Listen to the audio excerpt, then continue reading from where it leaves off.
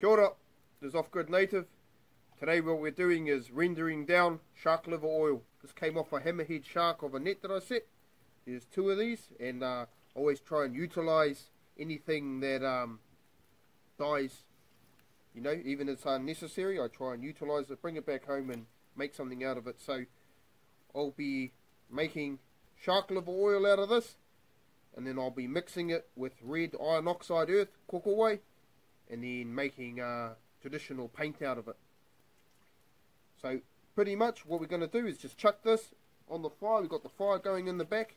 You don't want it too hot.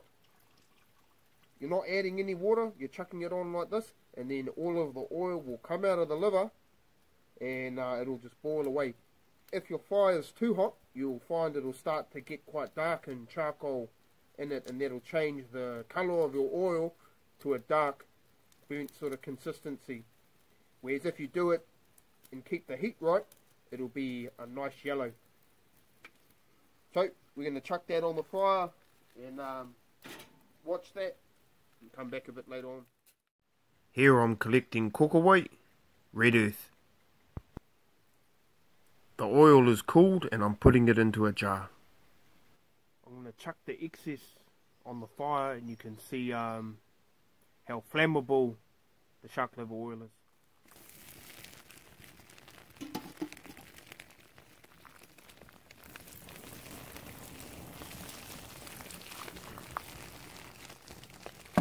We've got our rock for mixing, a bowl to mix up our kokowai in our shark liver oil. We've got our kokowai here, which is our red earth, and in here we've got our shark liver oil.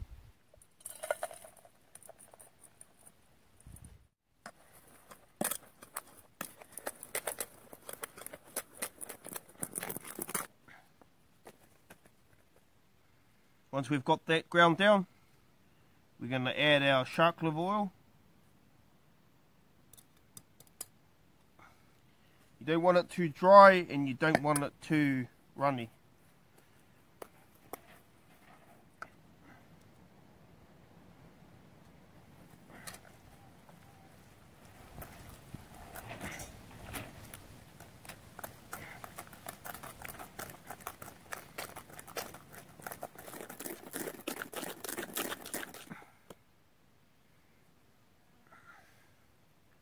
So that's about the consistency that I'm going to go for.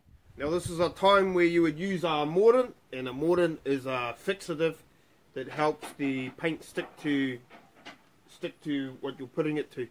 So could be something like poro, not the boil up one, the other one, if you know your poro, angi manuka, all of those are mordants, and you lay down your mordant first, and then you apply your paint to it, and that'll help it stick. So this is what we got here.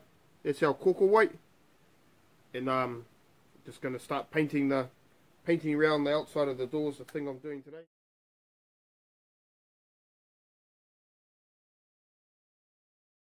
Kia ora alo, that was Off Grid Native, and that was making shark liver oil, mixing it with kokowai, red iron oxide earth, and making a paint.